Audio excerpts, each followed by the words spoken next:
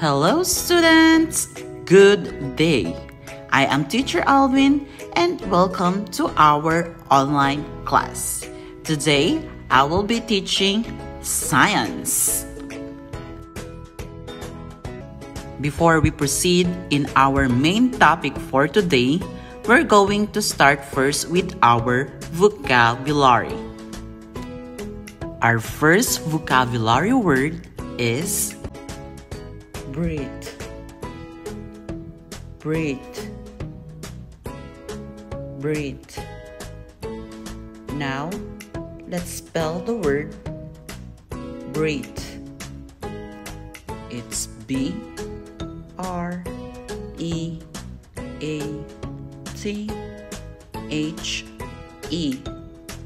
Breathe. Great job.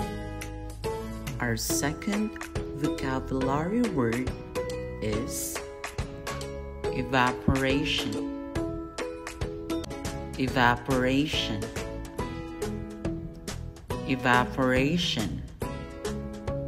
Now, let's spell the word evaporation. It's E-V-A-P-O-R-A-T-I-O-N.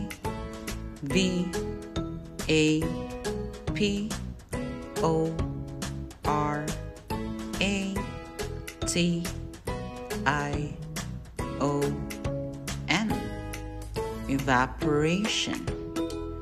Great job.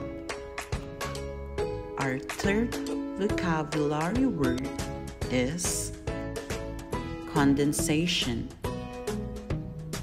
Condensation. Condensation. Now, let's spell the word condensation. It's C-O-N-D-E-N-S-A-T-I-O-N. Condensation. Very good. Now, let's proceed with our lesson proper. Our topic for today is, why is the sun important?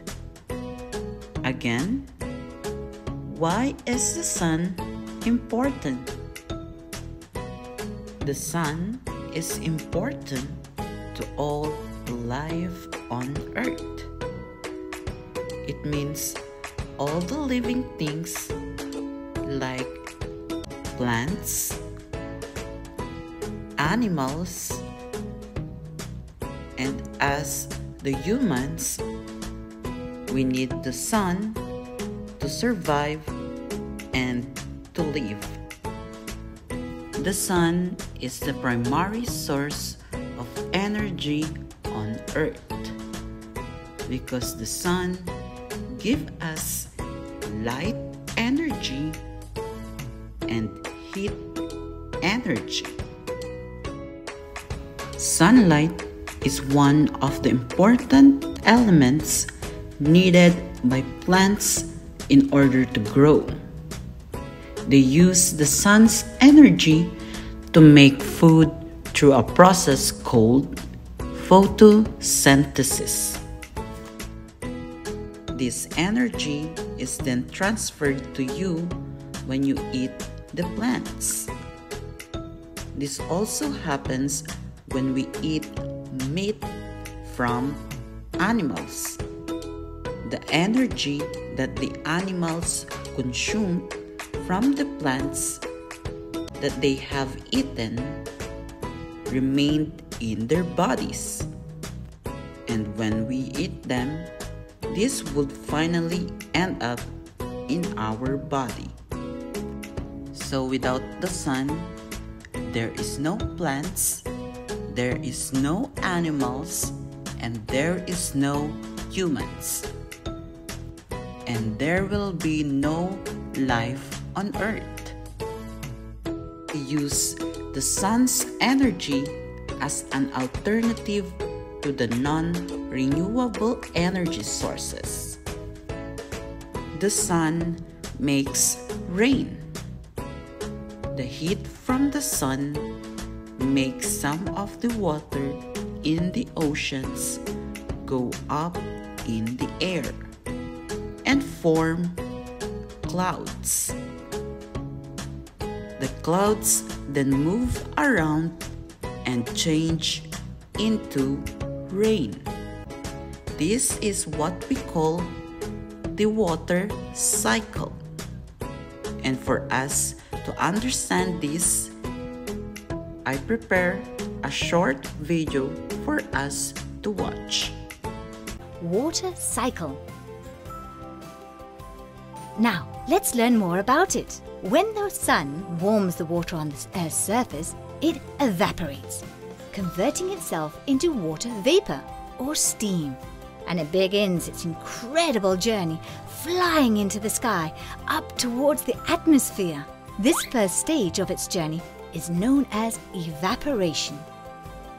When the water converts in vapor, it rises towards the atmosphere, then cools down, transforming itself into clouds. This second stage of its journey is called condensation. Once the water has condensated and turned into a cloud, it continues its amazing journey by being blown by the wind, traveling from one place to another. Clouds are actually tiny little drops of water suspended in the air. But when the clouds grow, they collect more and more water. These water drops then crash into each other and become bigger drops of water. Then, at some point, they will end up falling to the ground in the form of rain or even snow. This stage of the water cycle is called precipitation. The water which falls to the ground, which precipitates in the form of either rain or snow, may land in rivers or even on the ground, to then seep through to subterranean currents of water. All this water must continue its long journey, covering vast amount of distances until it finally reaches the sea.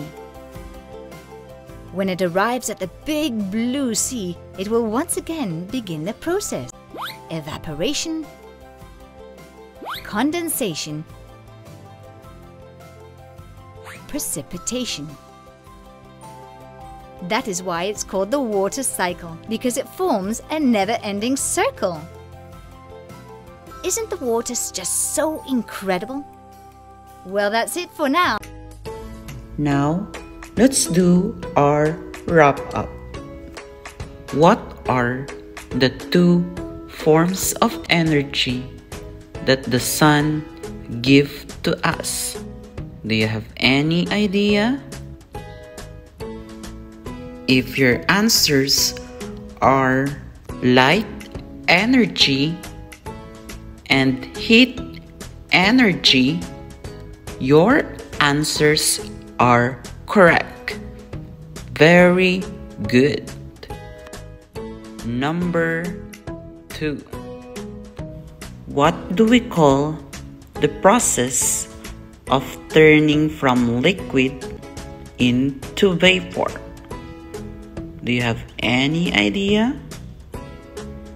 If your answer is evaporation, your answer is correct. Very good. Thank you for listening. Hope you learned something new today. And again, this is Teacher Alvin, and see you again next meeting. Bye-bye.